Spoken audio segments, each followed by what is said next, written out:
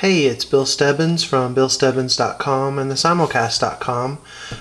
This is a quick video to show you how to use a Bluetooth PS3 controller with your Nexus 7 or other Android devices if you like. People have been asking me how to do this. It's fairly simple to set up, but I thought I'd run through the process of it. In order to do this and only do it with your tablet or your phone and the controller, you're also going to need a USB on the go cable. Just go ahead and grab one of those from Amazon. It's called a USB on the go. It lets you plug in a USB device to your tablet or your phone. In this case, we're going to be syncing our Bluetooth controller, which is the PS3 controller, to this. So first, what you're going to need to do is get an app. It's called Sixaxis Control, and I've already downloaded it. So we're going to go here to Sixaxis Control. Okay, what you're going to want to do is first you're going to plug this in. You're going to need, in this case, a mini USB cable as well. We'll plug that in. Alright, so we're going to plug this into the Nexus. It plugs in just like your controller cable would, or I'm sorry, your charging cable. We'll plug this in into the PS3 controller. What we need to do first is pair the Bluetooth controller, in this case this, to our Nexus 7. So we're going to hit pair controller. What it does is it reads the Bluetooth information off of here, and then it reads it off of the Nexus 7, and it programs that in here so that our Nexus 7 is the master. So yes, we want to let it have that, and it master address updated. Okay, so that's fairly simple, straightforward, right? You can go ahead and unplug both of these. That's all you need for that. Alright, there's another way to pair you have to pair this first. There's another way to do it, but it involves using your PC, and quite frankly, if you're running a Honeycomb or later device, there's really not a reason not to just go ahead and do it on there.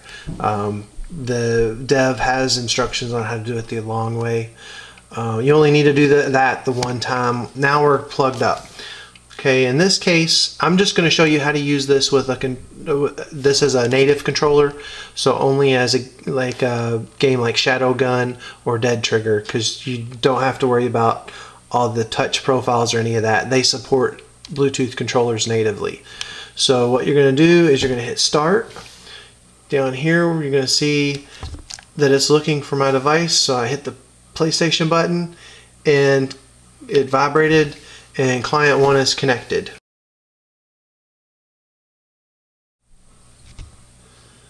Okay, this is important. So in here you need to go into preferences first. Under Gamepad Settings, see where that says enable gamepad? Android will see connected controllers as native gamepads, and you want that to be checked. Alright, so that's all you need to worry about in there. Make sure that we're still running. We're going to go here to Dead Trigger. Okay, now my controller is already set up, but here's how you set it up if you haven't. When you go in here, after you've set that as a native controller through Sixaxis, you're going to see Customize Gamepad. You can go in here and you can set all the buttons.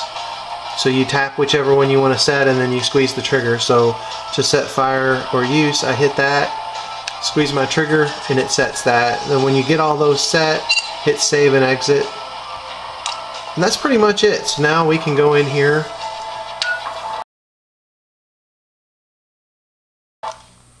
and we can play Dead Trigger with the PS3 controller.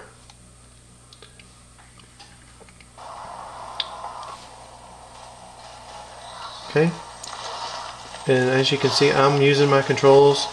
In my case, I play inverted, so I had to change that setting.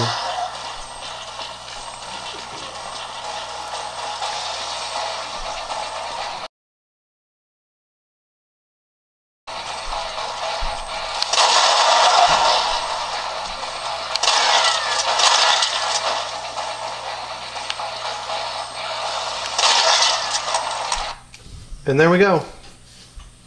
So hopefully that was helpful for you. When you're done, all you want to do is you want to go back in here to Sixaxis Control hit stop, and as you can see, once it unpairs the Bluetooth, it will turn the controller off for you.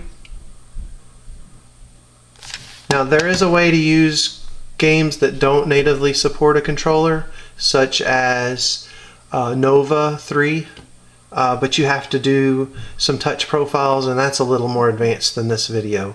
So if you have any questions for me, leave them in the comments. I will be glad to reply to you, and subscribe if you don't mind. Thanks for watching.